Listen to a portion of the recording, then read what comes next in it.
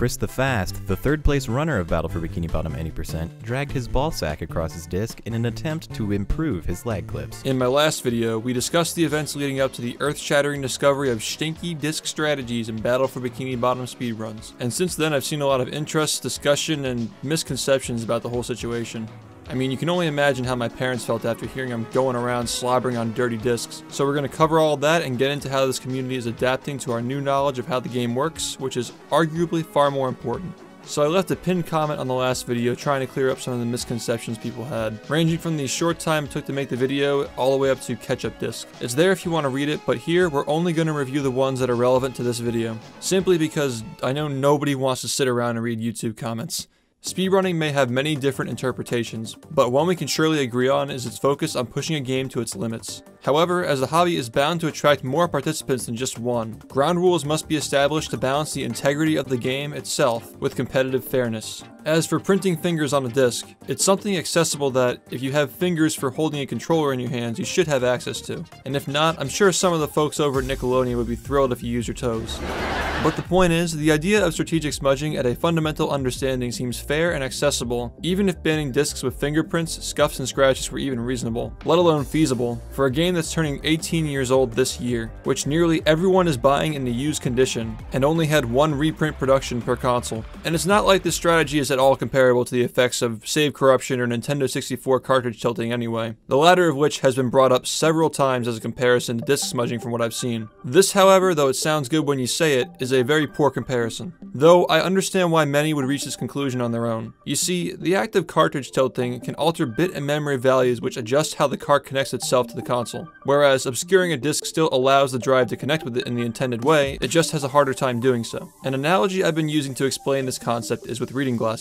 Say you're reading a book with blurry glasses. You'd still be able to make out the words, but if your glasses are blurred or even scratched in specific areas while others aren't, you may have a harder time reading some of the words and the letters as a consequence of your glasses' natural wear and tear. Now, say you're reading a book with glasses that scramble the letters and words in a way that have no rational meaning. Would you even be reading the same book at that point? You can probably tell by now that these scrambler glasses would represent cartridge tilting in this analogy, and this arbitrary scrambling is exactly why Nintendo 64 communities elect to ban this strategy. But for the sheer amount of data stored on discs, having glasses, I mean a game disc, obscured by fingerprints or natural wear, can impact how the game is played, despite the drive still being able to interpret it correctly. If it can't interpret it, the drive will simply deem it unreadable. We just want the drive to struggle a little bit when interpreting some parts, causing the lag that we need for speedruns. As for cartridge tilting, if the only thing it caused were inefficiency, we wouldn't have so many horrifying clips like this one here.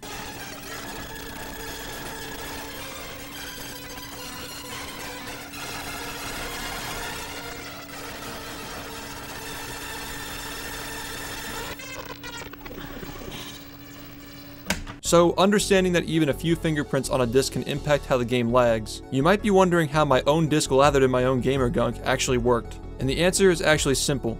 It didn't. And I thought I made this pretty clear in my video, but I suppose the comedic dramatization caused many to overlook it. I've heard a lot of rumors lately that we've been sweating all over our discs and smearing it around to get easy lag clips, but this couldn't be further from the truth. You see, while experimenting and labbing with a concept like this, it's best to test the extremes to see what kind of results you get, because ruling things out helps you arrive at a conclusion more decisively. An extreme case, a pristine disc never touched by human hands, was making some of these lag clips on the Samsung B nearly impossible. And for the other extreme, the sweaty disc, as I mentioned in my last video, was not readable by the Xbox drive. So starting fresh and attempting the fingerprint stamp method was the happy middle ground which gave me the results I wanted. And remember that the fingerprints on Swagmaster Doritos disc were only visible under a bright light as well. The odds are, a surface like the glass on your phone is more smudged than the discs I was using to test. You just can't really tell without looking closely. The fingerprints making lag clips easy rumor is also quite stretched as well, because going overboard on fingerprints would just cause the game to run too slowly on a version B drive due to its laser's inherent inconsistency.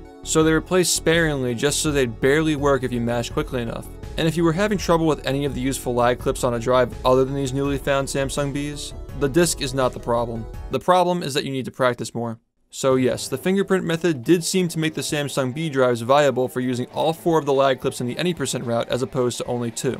Just barely. But as we know, new discoveries lead to more discoveries, and in testing the precise print method on one of my discs, I began to notice some patterns that would make me fear the consequences of venturing so deep down this rabbit hole.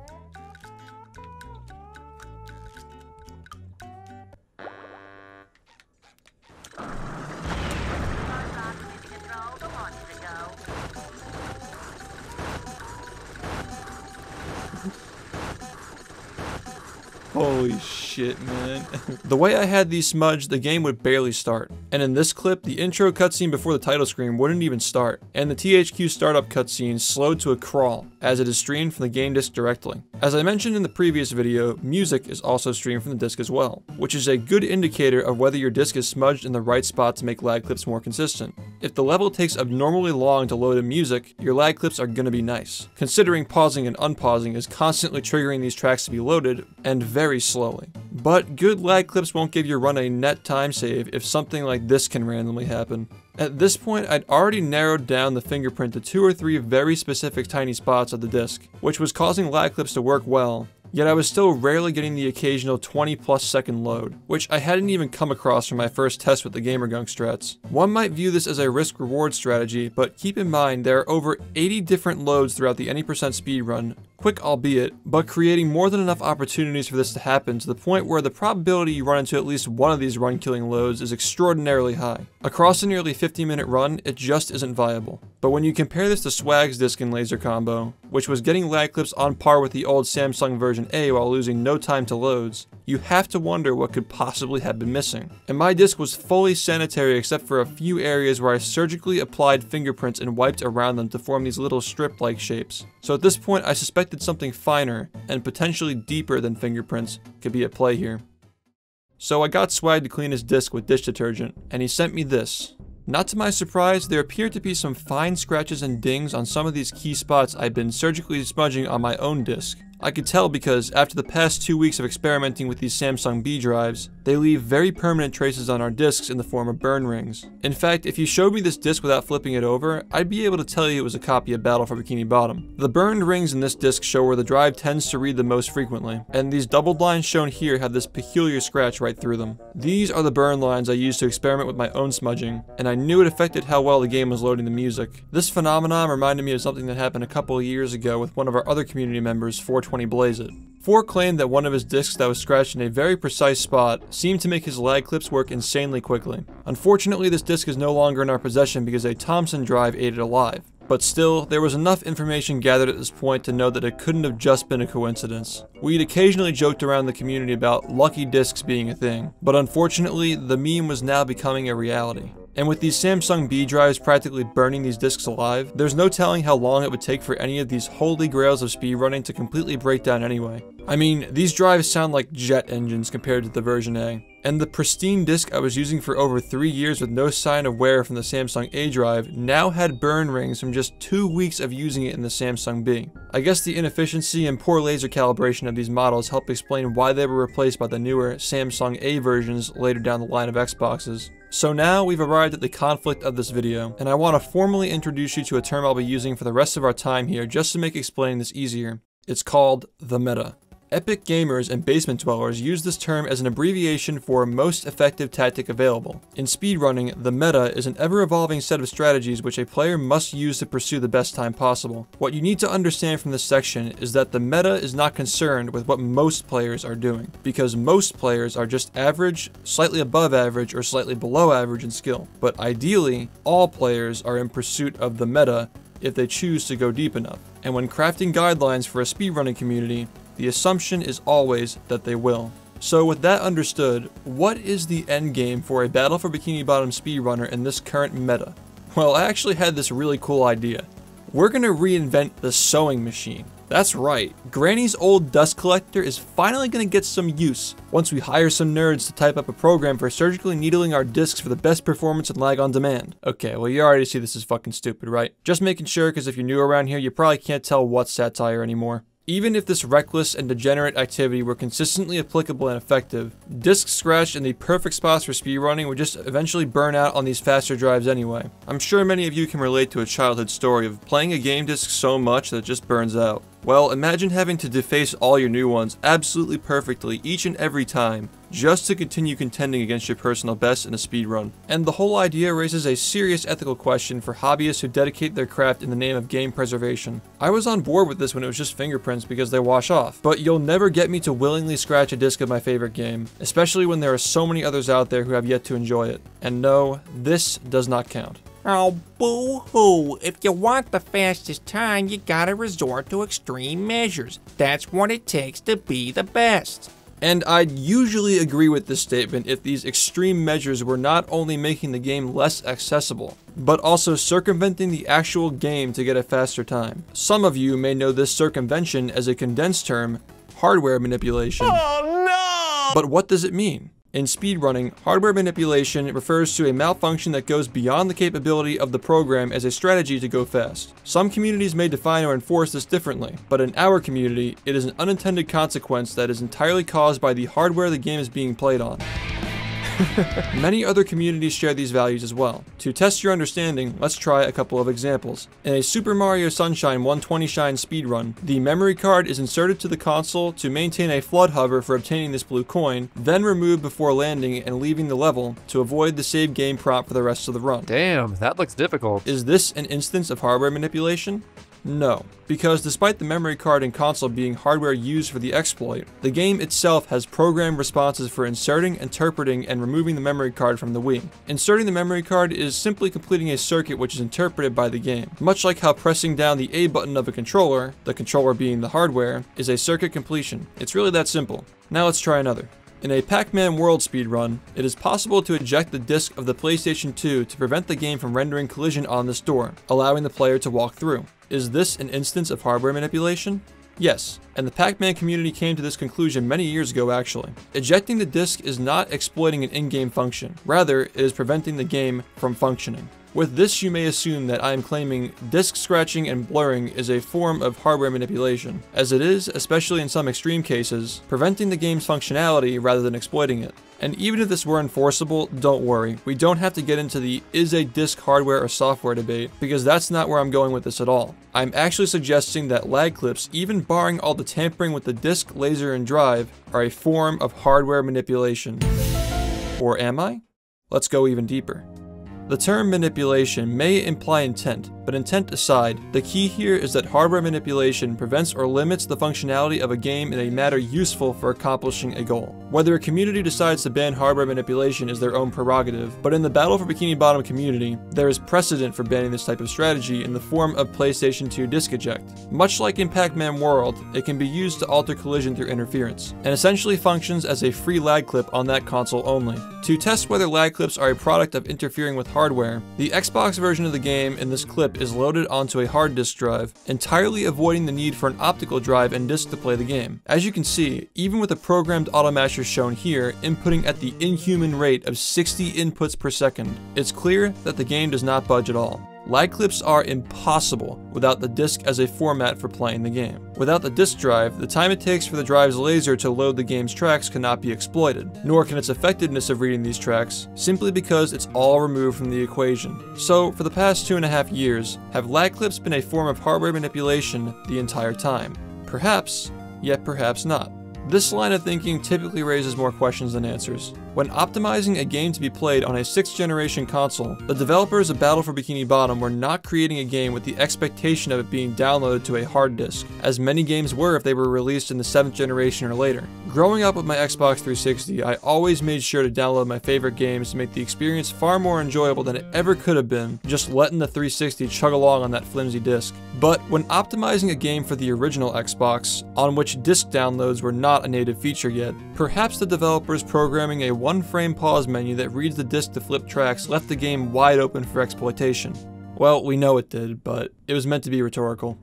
And this is what places lag clips in this strange gray area. It is by definition a function of the way the game was coded and the inputs available on your controller while playing. There's even a way to recreate it through Dolphin Memory Engine, which is used for labbing some of these lag strategies for speedruns on the Xbox version. But it is also a consequence of the old days of gaming when information was streamed directly from these discs and read by flimsy lasers that, after nearly 2 decades, have in many cases just about reached their expiration or are close to it. It helps explain why some of these Samsung B drives are capable of consistent lag clips with the right disc combo. The worn down drive and disc strategy will keep becoming more and more effective as time goes on, until the drive or disc themselves are not. And essentially, the developers of Battle for Bikini Bottom gave us a controller-bound function to lag the game. All because it was published just a few years short of the 7th generation. Even if banning lag clips and erasing 2.5 years of the game's history were an easy or justifiable option, it's still unclear whether banning lag clips itself is even justifiable based on our now expansive knowledge of how they work. The game in this meta was left in limbo, and it required intervention. The first option we considered was banning these Samsung B drives. However, banning official hardware is a slippery slope. Despite these drives being inconsistent, rapidly depleting, and extremely sensitive to tiny scuffs and scratches of these 18-year-old discs, they are still official hardware that by banning would only leave the game less accessible. As we learned in our past investigation, these drives are extremely common, and would only make finding a viable Xbox for speedrunning the game even more annoying than it already is having the other 4 drives floating around, even if we do have date ranges for them. And this wouldn't even be that much of an issue if some of these drives weren't complete crap like the Thompson. Furthermore, even though we have extensive knowledge on how to find the right drives, it's unknown whether most of the sellers would even cooperate with you to eject the disc tray and send a photo of it. As we established earlier, accessibility must be balanced with the integrity of the game. Limiting the game's accessibility by banning an official disc drive only harms the progress of the game itself and the community pushing it to its limits. The knowledge of how these discs can be tampered with, indistinguishably from natural wear and tear, would also lead to a destructive meta on the other drives as well, with printing and scratching perhaps making even more lag clips in newer spots possible, and part of the meta for achieving the best possible time. The stinky gamer ketchup disc extravaganza had opened up a can of gamer worms, and the game would never be the same, so long as it was still being violated by the hardware it's played on. A more progressive approach was becoming the only conceivable option. Here's how our decisiveness saved Battle for Bikini Bottom from the most degenerate metagaming in all of speedrunning. Not surprisingly, the original Xbox's PC-like build and exceptional performance during its own era has attracted the interest of soft modding community since the console's inception. Soft modding has already been allowed in the Battle for Bikini Bottom community for quite some time now, as it allows PAL users to region unlock their Xboxes for playing the NTSC version, a popular compromise in other speedrunning communities as well. As we covered in part 1 of the Gamer Gunk saga, all models of the original Xbox are stocked with hard disk drives as well, for storing game save files. Quite ahead of its time compared to the external memory storage, memory cards as you may know them, used by the PlayStation 2 and GameCube of the same generation. Unfortunately, however, Microsoft at the time did not take advantage of its incredibly exceptional 8 to 10 gigabytes of hard disk space on all of its consoles by allowing users to download games for increased performance, a staple feature of all Xboxes from then future generations. There is a community-made soft mod, however, that fixes this. Unleash X is currently the most popular Xbox soft-modded dashboard, which is quite similar to Homebrew if you're familiar with soft-modding the Nintendo Wii. Homebrew is an incredible feature for many Nintendo speed games, making past Virtual Console titles far more accessible and even allowing practice code injection for some communities to iron out their movement and trick consistency. Unfortunately, due to the Wii's tiny disk space of 512 megabytes, soft modders must play downloaded games on an external drive with extra storage to counteract the limitations of their console, whereas the PlayStation 3 and Xbox 360 of the same generation had more than enough storage space to download multiple full-length games. Having to use external storage would obviously lead to many hardware consistency issues had the GameCube and Wii speedrunning communities elected to download their games, as the infinite number of external drives, USBs, and SD cards available for playing these games off of would simply create a competition for who can find the fastest stick to shove in their Wii. But fortunately for us, much like the PS3 and Xbox 360 of their own generation, the original Xbox has more than enough storage in its native hard drive to download Battle for Bikini Bottom through a dashboard tool natively available with Unleash X. By playing off a hard disk drive, inconsistencies caused by the optical drive and disk combinations are completely removed, as even the disk can be entirely removed from the console. Lag clips are therefore rendered impossible on this setup. And removing the disk drive as a factor also speeds up the load times for BfBB to their true potential on the hardware for which the game was conceived. So even with the loss of lag clips, saving minutes in loading times across the duration of a run still yields a net time save without them. It is estimated that hard disk drives can save around 2 full minutes in loads across the 90% speedrun. So despite losing somewhere between 30 and 60 seconds with the current lagless theory routes, there's still more than enough time saved to encourage players to make the switch. The hard disk meta therefore makes lag clips no longer the meta, and entirely obsolete for full game runs. Now, you might be asking yourself, if this saves so much time in loads, why wasn't this option implemented years ago? Well, because the goal of speedrunning is to optimize a game, not necessarily to make it faster. By making load times shorter, you may save a lot of time at first, but the game will quickly readjust to the same level of optimization and meta it was stuck at before the hardware upgrade, barring some of the routing changes made from having slightly faster loads. You'd enjoy a couple of weeks of easy runs, and then everything would just go back to normal. So in the past, when we weren't aware of how unpredictable these disk drives are, it made sense to disallow hard disk loads, because any old disk was suitable for the meta already. It was highly accessible. So in modern times, we are now allowing hard disk loads to encourage speedrunners to play off disk and actively discourage the disk defacing meta, since if you're trying to achieve the best possible leaderboard time, you won't be using a disk anyway. And with such a monumental increase in time save, you won't have to ask them twice to switch. Downloading the game to your official hard drive that comes in every Xbox and preserving your copy of the game is therefore the new and sustainable, most effective tactic available. And with our disk drives and disks themselves degrading over the years to come, it was only a matter of time before we came to this conclusion anyway. In fact, outside of obsoleting the gray area lag clip strategy, there are several other unintended consequences of this change that make the Switch even more appealing. You see, there's actually more than just music being read in real time on the BfBB disc. Sometimes, if, say, the laser has a tough time reading the disc in that specific instance, the game can lag for around half a second to a second on initiating an in-game cutscene, and smaller, less noticeable amounts of lag can occur when loading text boxes.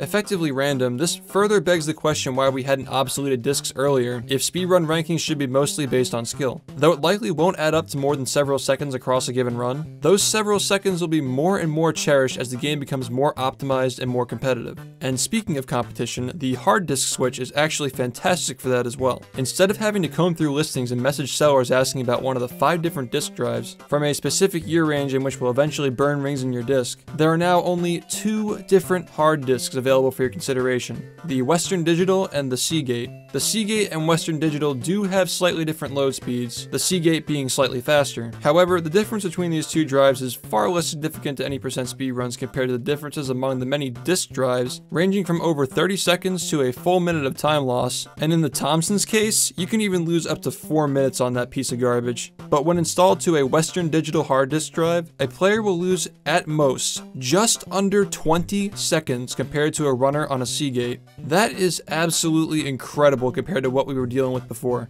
Unless you are absolutely pushing your limits in BfBB, any Xbox you purchase is now viable for speedrunning the game at a competitive level. And according to this chart found within the Xbox modding community, the version range for which you can acquire the Seagate is exceptionally large, and these versions also correspond to dates. If you purchase an original Xbox from the latter half of 2003 and later, you're probably going to end up with the Seagate, but even if you don't, the Western Digital is still capable of very competitive runs. Either way though, whatever Xbox you have collecting dust in your closet should be perfectly fast for running the game. That hard disk in there was hardly used outside of saving your game when you were a kid, and they are all speed demons. Even more accessible are the tools for setting this up, and I would assume since it's 2021, if you own an Xbox, you might have already soft-modded it. Zim, the guy who came up with the idea to move the hard disk in the first place, created a curated video on how to do this specific to our needs, which is linked in the description if you would like to experience BfBB without the hindrance of disk and drive degradation. At this time, you can get the USB connector required for just $3 US and a copy of Splinter Cell to initiate the soft mod for under 10. There are also other games that can perform the exploit, and that's talked about in more detail in soft modding videos. I'll leave you guys to that on your own. I'm also thinking this huge increase in accessibility will encourage players from other regions which never got to experience the game to finally give the speedrun a try. That is, if enough people start playing it on their streaming services. So, what's my personal take? Well, for me, I loved using lag clips and speedruns of this game. They created several challenging strategies which made the game more enjoyable to play and watch for sure. But now having far greater knowledge on why they work, and the meta they'll now encourage with our new understanding of them, I now believe that hard disk speedruns are the only way forward. Especially with how many other minor issues they solve within the community as a natural consequence. And with the incredible amount of space on the Xbox hard drive, I find it strange that downloading games wasn't a native option on this console in the first place as it was with future generations. I guess the Xbox can't be ahead of its time with everything, but thankfully it's 2021 and we can fix that easily. As of this day of upload, you may submit runs performed on disk or Xbox hard drive to the BfBB leaderboards, and no, we will not be accepting hard disk runs from consoles other than the original Xbox at this time, as their disk drives are inherently consistent and there is no issue to fix with them. Besides, playing off disk on those consoles wouldn't even allow you to contend against the best players running on Xbox anyway. It's the definitive version of the game, and has several small version differences that make the comparison to the inferior versions arbitrary anyway. But I can get into a whole other video on that topic, especially why we don't remove loads in RTA console speedruns. The PS2 and GameCube versions are perfectly fine for learning to speedrun the game though, especially Dolphin Emulator, which I'm sure most of you have heard of. Once again, a condensed and targeted tutorial for soft modding your Xbox to play this game is available down below, and so is a full-on tutorial video for beating Battle for Bikini Bottom in under 1 hour. I recommend checking that one out if you're interested in running the game. For those of you who are, you chose a great time to learn. So in conclusion, all developed speedruns are unique, and modern problems require modern solutions. You can't just walk into EB Games and buy a brand spanking new Xbox and a copy of BfBB off the shelf anymore. But old doesn't mean outdated. We just have to continue evolving. And for our own unique dilemma, this solution is not only justifiable, but arguably the ideal way of speedrunning our game with true integrity. Thanks for watching, and remember, licking your game disc is still illegal on other planets.